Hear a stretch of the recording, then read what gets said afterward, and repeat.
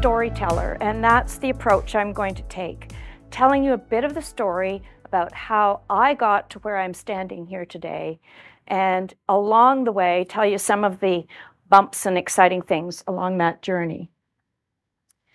So I'm going to talk about, in my childhood, what started to make me think about medicine, and then spend a lot of time talking about my approach into cancer research, how I got involved, what it means, what cancer actually is, and what we've managed to accomplish here in Canada through collaborative pan-Canadian research. So, I'm a bit of a hoarder. My diary from grade 6, 1964, still sits on a shelf downstairs, and on February 18th, I wrote in my diary, "Today I decided I'm going to be a doctor when I grow up." I don't know whether there was a specific thing that made me say that, but I spent a lot of time as a child in and out of hospital with bad asthma, and it was probably my exposure to the healthcare professionals that made me really intrigued about this. Anyway, I persisted, and in 1970, I graduated high school in Ottawa, Nepean High School, and I had applied to pre-medical programs in both Queen's and Western, and didn't know quite what to choose. Western was giving me a bit of a scholarship, but Queen's was closer to home, and that ended up being why I decided to go to Kingston, close to Ottawa. And shortly after I started university in October 1970, my mother died at the age of 43 of breast cancer. And I'm probably not unique amongst people in this room to have a relative, a parent, grandparent, maybe even a sibling or friend who have been ill with this disease. And I'm sure that had an influence on what I did next. So let's talk about the accidents along the way. And this was the first one, by chance.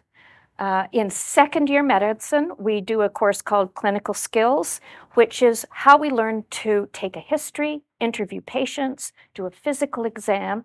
And my teacher, my group leader, was a hematologist called Dr. David Ginsberg, originally South African and came to Kingston by way of Edinburgh and Boston. He was a fantastic mentor. He was sort of like being in a Sherlock Holmes mystery when you had him bring a patient in front of you and he got you to observe things and see things and figure things out. And working with him really convinced me I wanted to be like that person and persuaded me to move towards training in hematology. So the second sort of accidental event was that at the time I trained in hematology, which was 1979. So I went through medical school, I did internal medicine, and then I subspecialized in hematology, which is the study of blood diseases. At that point in time in Canada and many places, there weren't cancer specialists. Hematologists saw all cancer patients, whether they had a blood cancer or not. And so I was looking after many cancer patients as part of my training. And what I felt doing that work was, it was sometimes quite sad, but it was incredibly inspiring also to see how ordinary people could really become extraordinary facing the most frightening time of their life. Also at that time, things were really changing in the cancer world. There were, for the first time ever, effective new drug treatments emerging for cancer, which started to make it a treatable and sometimes even curable disease. And I was very interested in this and thought, how can I make more of this happen? The third serendipitous event in my story is this one. And that is that in 1980, the Canadian Cancer Society and the National Cancer Institute of Canada decided it was time we really had a network of hospitals and clinics working together in doing clinical trials, clinical research in cancer. And they created the NCIC Clinical Trials Group to coordinate and conduct those trials around the country. And the first director of the group, the man who won the position, happened to be Dr. Joseph Pater, who was an oncologist and scientist at Queen's University, who was one of my teachers and mentors. So by chance, the national office of this new cancer research organization was based where I was training. And in 1982, when I completed all my training, he asked if I wanted to take on a new position in their group, and that was as director of the Investigational New Drug Program, a program set up to study new cancer drugs in patients across Canada. And everyone thought, oh, this will be fun to do for 2 to 3 years, then she'll do something else. But I ended up staying there over 30 years. And just so you are aware, this group, which for many years was called the NCIC-CTG, a big mouthful, was renamed the Canadian Cancer Trials Group in 2016 to more accurately reflect what it does and where it is. So now I want to talk, that was the story of how I got to where I was, but what about cancer? What is it? How are new treatments discovered? What is clinical research and lab research? And what, importantly, has Canada contributed to cancer treatment? So let's go back.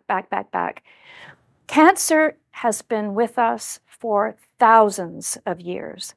As is nicely described in this book by Siddhartha Mukherjee, The Emperor of All Maladies, one of the first written documented cases of cancer was in the Persian Queen Atossa, who had a tumor upon her breast, which afterwards burst and spread further, almost certainly a breast cancer.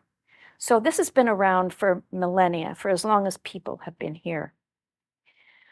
The theories of what's behind a cancerous tumor have changed hugely over time, and this is an important thing to think about as you think about science. Science is always evolving. There are theories that come and go, and the truth is never really definitively at any one point. It's always going to change as we understand more.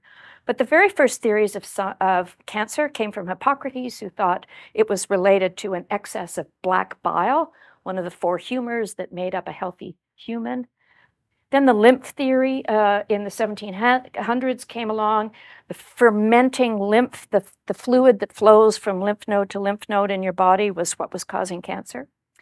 And then in the mid-19th century, a German pathologist actually showed, because microscopes were now available, that cancer was made up of really, really strange-looking cells. And he proposed that it came from budding elements called blastema. I'm not even quite sure what that is. But the sort of change that sparked how we think about cancer today came from a very famous pathologist called Rudolf Virchow, who really showed that cancer cells arise from other cells. In other words, they come from us. So I like to call this cancers are us, just gone very, very wrong. So what causes this change and what's it comprised of? Why does this even happen? And the importance of this is, if you understand the why, you could potentially prevent it from occurring. And the causes of cancer in an individual person, you actually can't always pin down, but we do know that many things increase the chance over a lifetime of getting cancer. So there's viral and chemical so-called carcinogens. Carcinogens, a word that means cancer generating, so carcinogens. Tobacco's the most famous one. About 1/3 of all cancers that occur today are related to tobacco, and it's not just lung. It can be throat cancer, bladder cancer, breast cancer, pancreas cancer, and more. Asbestos, thankfully not a common substance in our areas anymore, but it used for many years for insulation, and it caused a very tough to treat cancer called mesothelioma, which is sort of a thickening of the lining around the lung and around the abdomen inside. Radiation causes cancer. Sunlight is the most common radiation we're exposed to, and it can lead to skin cancers. And importantly, viruses can cause cancer. The viruses that you think you've thrown off can sit there in some hidden way in your body and over years produce cancers. The most common ones are things like human papillomavirus, which can lead to cervical and oral or mouth cancers. Hepatitis B, a very common cause of liver cancer. Epstein-Barr virus, which is a virus that causes infectious mono, can lead to a kind of lymphoma. And also, recently, some have said is perhaps the cause of multiple sclerosis. So you can imagine there are strategies that might tackle prevention around these things, but just growing old increases the risk of cancer. A lifetime of cell divisions, a lifetime of cells which are complex computer programs copying themselves over and over. Mistakes happen, mutations happen, and some of those lead to changes that actually become cancerous. So if that's the cause, what is it that those things are doing inside cells to make them behave so wrongly? Because if this is our cell, why is it doing this to us? And if we understood that, maybe we could figure out how to reverse that and treat it.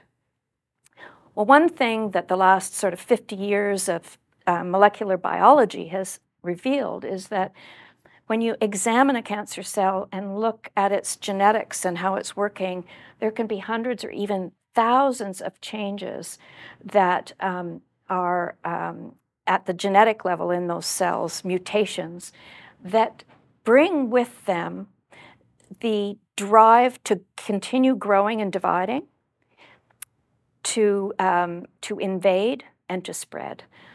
So it's sort of like the cancer, the cells don't know when to stop. Years ago, when I was talking to some public school students, I said, imagine if your earlobe didn't know when to stop growing and it just throughout your life went dragging down and down until you were sort of dragging it down your street. Of course that doesn't happen. There's a program in your cells that knows when to stop the cell division, very intricate, finely tuned. Well, cancer has kind of taken over that program and shut it down. So all of those things that I described as carcinogens do things that increase the risk of genetic mistakes happening inside cells, which if they're the right mistakes and they accumulate over time can lead to cancer. So how's humanity tried to treat cancer? Because this, as I said, been around millions of years, thousands of years, I mean. Well, not very well. For most of the time, patients or people who had cancer diagnosed, let's say 200 or 300 years ago, they'd be dead within months or a year maybe of having it found. And then in the 19th century, suddenly surgery was made possible. People learned about how to keep things sterile so you could operate without causing infections that led to death. And anesthesia was discovered so people didn't suffer through the surgery. So that really enabled surgeons to remove cancers that otherwise they would have just left. And then at the end of the 19th century, radiation was discovered, and no one really quite knew what to do with this at first.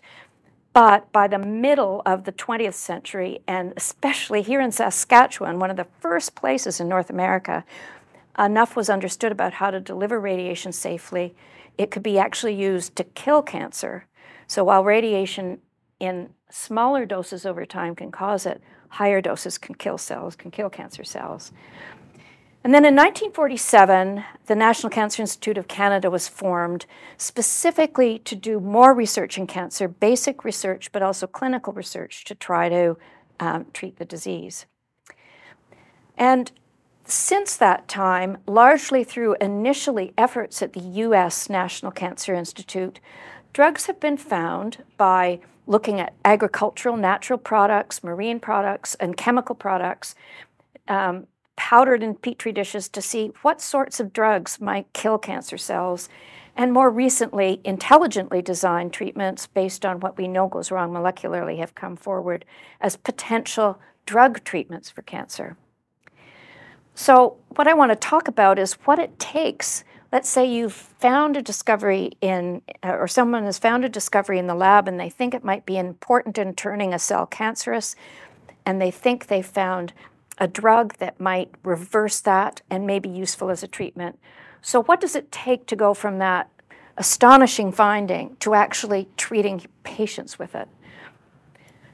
And every potential cancer treatment, first of all, has to go through really rigorously some preclinical or laboratory research, testing that new drug in cells in a petri dish, testing it in mice-bearing tumors, like the one you see at the bottom here, to see if it actually shrinks those tumors or stops cancer cells growing.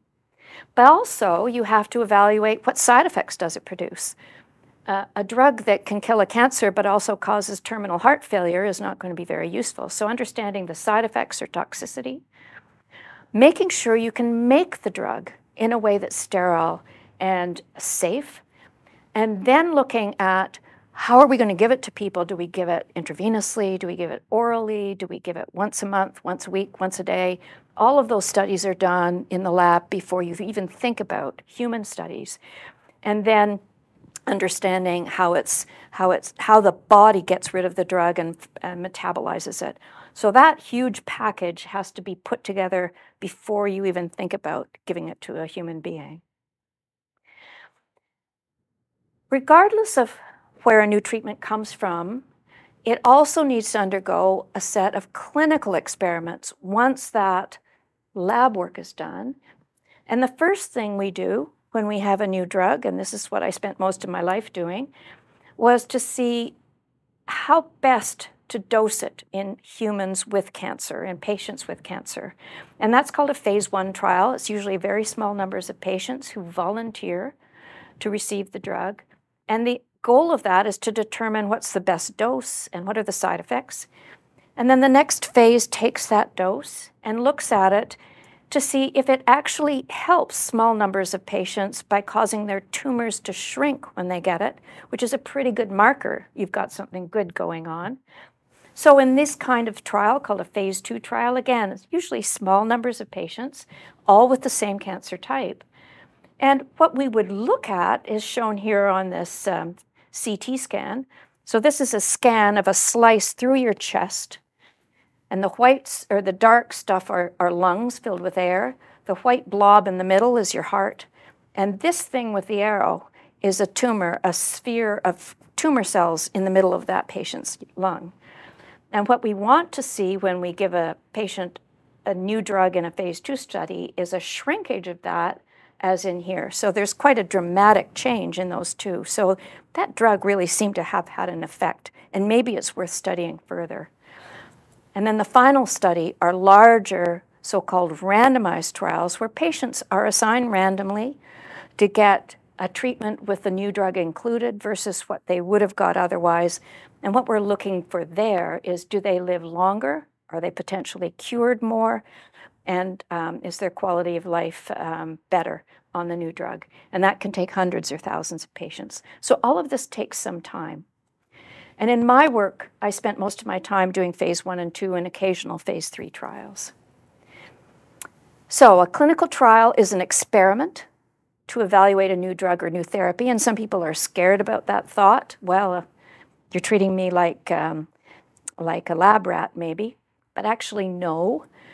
These are rigorously undertaken research protocols where the study protocol outlines who can be treated, how the treatment's given, what's being measured, how you document results, and how you report the results. And it's only conducted by trained clinical investigators and institutions, and both ethical and Health Canada oversights are in place to ensure the safety of patients enrolled in such studies. The other thing I get asked is, well, if you know this really works well in mice and you know a safe dose in people, why can't we just use it? And the sad fact is that we've become really, really good at curing mice tumors, and a lot of the things that work in mice don't work very well in patients. So that's why we have to do it. And here's an example I was involved with. This was a study in ovarian cancer. So mice with ovarian cancer were given a drug called a matrix metalloproteinase inhibitor. Half of them got it, half of them didn't. And this curve is called a survival curve, and it demonstrates, assuming they all start treatment on the same point in time, that if you follow them over time, how many are still alive. And the top curve shows that every time that a step goes down, another mouse has died, but out at 160 days, 2 of the mice were still alive, versus those that just got sugar water were all dead by day 20. So that's a huge difference. If you saw that in ovarian cancer patients, that would be a hugely dramatic effect. So that's why we studied it. We did exactly the same treatment in ovarian cancer patients, and this is the result in women with ovarian cancer, given the same drug and the same equivalent dose and schedule, and it had no statistically significant effect. You see a bit of difference between the lines, but the statistical test didn't show that that was anything more than chance. So that's why we need to test these in patients. I'm going to give you 3 examples of studies I was involved with that have that are kind of interesting. 2 of them were studies that I did directly, and 1 was from my colleagues at the Canadian Cancer Trials Group. So let's start with this one. This is a golden oldie. James Johnson, shown here, is a hematologist and lab scientist in Winnipeg at the University of Manitoba. And he was very interested in a weird kind of leukemia called hairy cell leukemia. And hairy cell leukemia looks just like what you'd imagine. These are an excess of white cells in the blood, and they have little hairy protrusions all over them. And it hadn't been very successfully treated up to then. And he found that this compound, deoxycoframicin, or DCF, worked in the lab. So we worked together, put a package together for Health Canada, and started a trial in Canada of in this disease in multi-center study. And we saw 100% of patients had improvement, and in fact, close to 90% had a complete remission. That's what CR stands for. All evidence of the disease disappeared, and in many patients, it was for years. So that was pretty exciting. And even better, the first patient enrolled in this trial was by me. I was referred a patient in Kingston just as soon as the trial opened. And this gentleman had a massive spleen, which is an organ in the left upper quadrant of your abdomen, usually tucked in under your ribs. You shouldn't be able to feel it. And it had filled his entire left abdomen, a hard mass filling his entire left abdomen. His bone marrow was packed. He had hairy cells in his blood. And he got 3 doses of deoxycoframicin once a week for 3 weeks. And his spleen had gone down to normal size. His bone marrow and blood were clear of leukemia. It was absolutely the most exciting clinical trial patient I have had. And there's nothing more that makes you think, I am definitely doing something that is bringing meaning when you participate in a trial when this happens. So the second example I'm going to say starts with a tree. It starts with the western yew, the home of a very odd kind of owl on the Pacific coast, Taxus brevifolia. And bark from the western yew was harvested as part of the United States National Cancer Institute screening program looking for plant products that might be effective against cancers. And this very complex molecule, goodness knows why the yew is making it, was extracted and found to be active in the Petri dish and in mice with tumors. And it worked by a unique way, so it moved eventually into human studies, phase 1 trials in the US. And they had lots of problems with this drug. As soon as you gave it to patients, they had almost like a bad allergic reaction, shortness of breath, pain, redness, feeling like death is happening, like a severe allergy. Heart side effects, their heart rate slowed down very slow in many cases, but there were a few patients who had ovary and breast cancer that seemed to be having their tumors shrink. So what you do then is not give up. You try to get around those side effects and make it better. So they gave pre-medications like antihistamines and steroids to stop the allergic reactions. They prolonged the infusion and admitted patients to hospitals, so it was only slowly dripped in. And that seemed to help. And we in Canada were really interested in being able to study this, so we made a proposal to do the first Taxol trial in Canada. We collaborated with colleagues in Europe because we wanted to recruit as many patients as we could quickly, and we wanted to figure out if there was a best way to give the drug, and we wanted to randomize patients to get it of a short infusion or long in a low or high dose. And patients were randomized to either a high or low dose or a short or long schedule, and any one patient would have 2 randomizations and end up in this box perhaps or that box. And we randomized hundreds of patients and followed them to see what happened. And the first thing we found out is that giving the shorter infusion, to everyone's surprise, was actually safer. It produced less bone marrow suppression, and it didn't have more hypersensitivity reactions, and the higher dose was better. And this became the way Taxol was given then and to this day. So it really changed practice around the world. It also led us to say, let's put it right up front in ovarian cancer. And here's a survival curve, same as we showed before, 100% of patients getting the Taxol treatment, and this is their survival experience versus those that didn't. And overall, at the median point, 1 year gain in survival. So quite a dramatic effect. Again, a treatment that continues to this day. And the third example I'm going to give is a more modern drug, and that is one that is affecting one of those molecular mutations that happens in cancer called the epidermal growth factor receptor. And many labs found that this receptor on cells seemed to be really important in driving the cell to continue to grow abnormally. And here's a picture of it on the top of the cell. And as you can see, there's a complex network of chain reactions that happen downstream, which you need not worry about. The point is that this was the starting point. And when it was mutated, it didn't ever turn off. It just kept pushing, pushing. It's sort of like driving with your foot stuck on the accelerator and no brake available. So, not surprisingly, scientists started to work at a way to inhibit this, to stop this from happening. Those were called EGFR inhibitors. And in Canada, the CCTG studied them. And one of the big studies we did was in lung cancer, where we were the first group in the world to show that giving this to lung cancer patients improved their survival. Now, the survival in lung cancer is still not great, but it added many months of good quality to some people's lives. So how are we doing with cancer? I've talked about when I started my work back in the early 80s. Here we are 40 years later.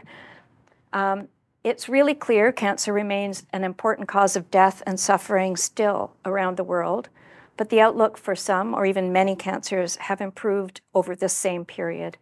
If we look at, in the 1980s, how many people survived 5 years after their cancer diagnosis versus today, we see some pretty dramatic changes.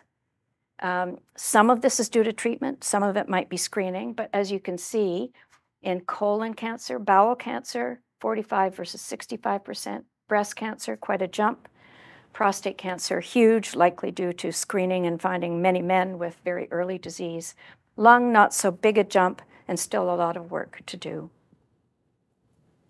So just to summarize, I hope you understood it was just a series of chance events in a way that led to my involvement with the Canadian Cancer Trials Group.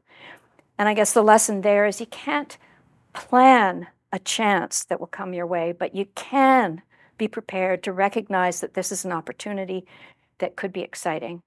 And don't be afraid of that. I feel privileged to have spent more than 35 years in cancer care and research, and feel fortunate that some of the research I did has made a difference to some patients and improved their care. The clinical trial route I took is really not easy. These are complex experiments. It requires collaboration across the country and world sometimes to bring in different places. And here in Saskatoon, the Cancer Centre has been an active contributor to our studies, but they are the critical step that we need to do to evaluate new treatments for patients. So I'd like to thank, firstly, the thousands of patients and their families who, with commitment and courage, volunteered to go on these trials, sometimes with the hope it would help them. But very often they said, well, if it doesn't help me, maybe it will help someone in future. To the research agencies that have supported the work, largely the Canadian Cancer Society, who has supported the clinical trials group continuously since 1980, as well as the other organizations here. Pharmaceutical industry is an important partner. They do a lot of drug discovery, which allows us to get the drugs from them to study in patients in our trials, and to collaborating investigators and institutions across the country. So with that, I will stop. I will thank you for listening to my rapid-fire presentation and welcome questions.